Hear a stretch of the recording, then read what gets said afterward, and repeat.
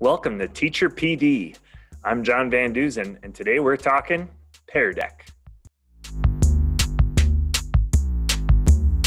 As classroom teachers, we all want to be in the classroom. However, in 2020, that's not always possible. Here at Kingsford, we were face-to-face to start, and then we went virtual for a few weeks, back to face-to-face, back to virtual, and now I am currently sitting in the basement because I had close contact with someone with coronavirus. So now I'm quarantined and I'm teaching from my basement while my students are in school. If you're anything like me, it's all about engagement with your students. When we're in the classroom, it's very easy to engage with them in conversation, with jokes, hand gestures, but while we're virtual, it's very, very difficult. And that's where Pear Deck comes in. Today I'm going to teach you how to get Pear Deck for Google Slides, how to use it, and some of the different tools you can use to engage your students even through a computer screen. Let's get started. The first thing I want to show you how to do is actually put Pear Deck so it's an add-on with your Google Slides. To do that, it's super simple. All you need to do is open up any Google slideshow that you have. This one is for a parent breakfast that we had at the school. You go along the top here to where it says add-ons, and when you click on add-on, I already have it, so it's here, but you see get add-ons. When you click on that, there's actually all kinds of neat add-ons that you can use with Google Slides. If it's not up at the top, you can go into search apps and just type in Pear Deck. But since I already have it, you'd click on there. Then once you have it, you'll notice that nothing changed on my screen. When you open up your slideshow, you need to go to add-ons and you'll see that the add-on is right here and you can open the Pear Deck add-on. When you click on that, you're going to see that a kind of a dashboard comes up on the right hand side with all different types of things that you can do. I would like to point out that Pear Deck does have a free version as well as a paid version. Some of the features I'll be showing you come with the paid version as our administration purchased Pear Deck for the entire school district. Now that we have Pear Deck open on our Google slide, we can come over here and there's two different types of slides we can add. We can add from the template library, which I'll show you here. And they have beginning, during, end of lesson, critical thinking, SEL, example questions for all different types of things. We're going to go to the beginning of the lesson since we're at the beginning of the slideshow. We're going to see that we have different options for entering different types of slides. We have a text slide, so we'll enter that in just so we can see what it looks like. But when you click on it, it automatically puts it into the slideshow with everything you need to engage your students. So this question right here says, as you come in and get settled, follow these instructions. Now you can adjust these slides however you want. And in the Pear Deck, which I'll show you later as it opens on the student screen, they have the option to answer this question. You can see down here it says Pear Deck interactive slide, do not remove this bar. And then there is some text down here that explains that this is a text slide asking the students to do different things. So there's text slides. We'll enter this slide as well just to show you how it works. This is a drawing slide, so students will be able to draw anywhere on the slide. And again, you can change the prompt for what you want them to draw. Now in the premium version, there's also a draggable slide where they have the option to drag an icon and you can pick which type of icon. But in this case, it's drag the icon on how was the homework assignment. And again, you can change all of these. So those are the base templates for Pear Deck, and I will be sharing a slideshow with you at the end that you can take with you and basically to practice. But this is super simple. That's all there is to adding templated slides. The templated slides are great, especially if you're just starting with Pear Deck and you already have some Google Slides you just want to add a little engagement to. So those templated slides are great, but I'm going to show you how to ask your own questions using Pear Deck.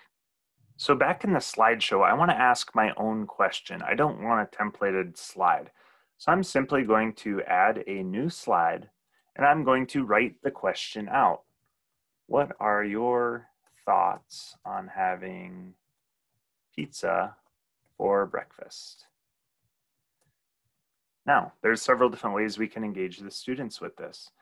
I'm going to actually duplicate this slide a few times to show you the different ways we can engage them. So on this slide right here, I'm going to come over to the right-hand side of the dashboard, and I'm just going to click text. And all it's going to do is it's going to add text response for this question. And again, I will show you in a second what it looks like for the students. But now the students can write in an answer of what their thoughts are on having pizza for breakfast, and that is a text version. So now I'm going to go to this side and I'm going to make this a multiple choice question. So it gives me the different options. I'm going to say it's amazing. Option B will be it's okay. And option C says gross. You can tell I'm a social studies teacher based by the responses in there. So now I'm going to update the slide.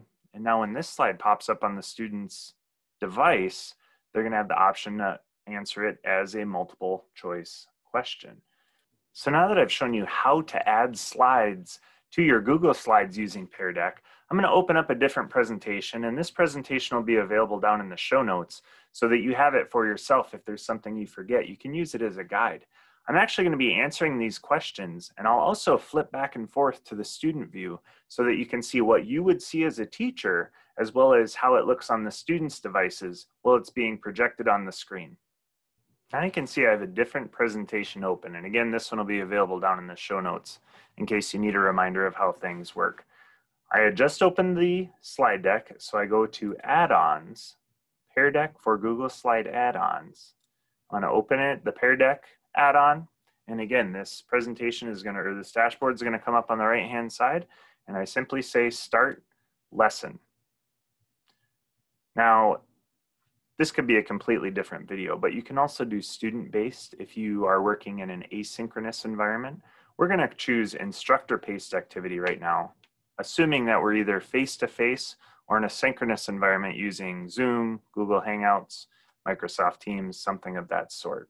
So when it pulls up, it's going to give you a joinpd.com as well as a code to enter the room. Now, if you're in a Google Meet or a Zoom, something with a chat function, you can give the students a link. When you click on this, it will copy it, and then you can simply put it in. If you have no way of chatting, or if it's not working for the students, they can go to joinpd.com and enter in this code.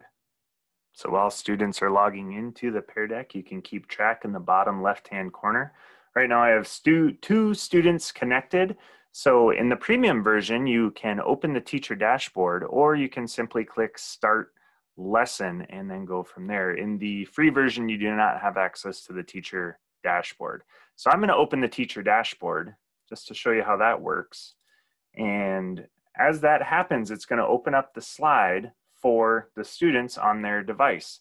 Now, something really neat is that you can open up the dashboard on a separate device, either on your phone or on an iPad, so you can actually walk around the room while seeing their answers in real time, while being able to control the slideshow. So right now I just have it on my computer. I got it, so close the join code, and here we go. Right now the students are seeing this slide right here. Now I have skipped through a handful of them just so we can get to the good stuff. All right, so let's go to the next slide, and right now it's waiting for a response, and this is a multiple choice question. Do you feel comfortable sharing right now? So I'm going to wait for the students' responses, and you can see that as they come in real time, I'm going to see them, and if I want to know who they are, I can click on it, and since I'm the one on both of these presentations, it says me, but it'll tell you who is absolutely please call on me and who is okay to share right now, as well as the other two thoughts. And this is one of those templated slides. I didn't make it, it was already done. So the other thing it'll do for you, let's say I want to show my responses. If I show, then it's going to show on the student device. It's going to show how everybody else answered on the board, okay? So that's kind of a neat function. Probably wouldn't do it on this one here. You can also share responses by grid layout so you can see each individual. So that's really neat, and I will show you that again in another slide. So here we go. Here's another one. This is a text slide, and it gives them a choice to answer. So you can see one of us has written in IDK, and someone else is going to ask, how does this work? And again, I can see who made these answers. And something else really neat, if you do want to share responses, but you don't want to share them all, you can star or unstar certain responses. So I'm going to star this response. So when I show responses, it will only show the ones that I have marked. And also, if you have a student that maybe gives an answer you're not too sure about, you can leave feedback. You can send them a message, and when you send feedback, it'll go just to that student. Okay, so now that student has the feedback of, hey, maybe try a little harder on this next one. All right, so let's go to the next slide. And this is a drawing slide, and it's asking me to circle how I feel. So again, it's looking for those responses. And here comes one right now. You can see they go like that. I like to do the grid response. You can get kind of a basic idea how everybody's feeling. All right, and again, it shows you who made those answers in real time so that you can see who's doing okay and who's not. And I have a really great slide that I found that I'll show you in a little bit. Actually, it's going to be next. So here, this is a draggable slide. Again, this is not available in the free version. It is available in the free 30-day trial. So if your school does decide to go virtual for, say, a couple of weeks and you get the 30-day trial, this is an option along with the teacher dashboard. So this is just asking students to drag a bar along, and it will mark it on the chart or on the graph. So I like to show it this way where it shows everybody's answers, but nobody is really singled out. But you can go in grid view or you can go in full screen view to see how your students are doing. There's so much more I could show you about Pear Deck. We literally just scratched the surface. If you got some value out of this video, please hit like. You can also go down in the show notes and grab those Google Slides and use them as a guide, building your own Pear Deck. If you have any questions I can help you with, or if you have your own Pear Deck successes, please leave them down below in the comments. Until next time, thanks for coming to Teacher PD.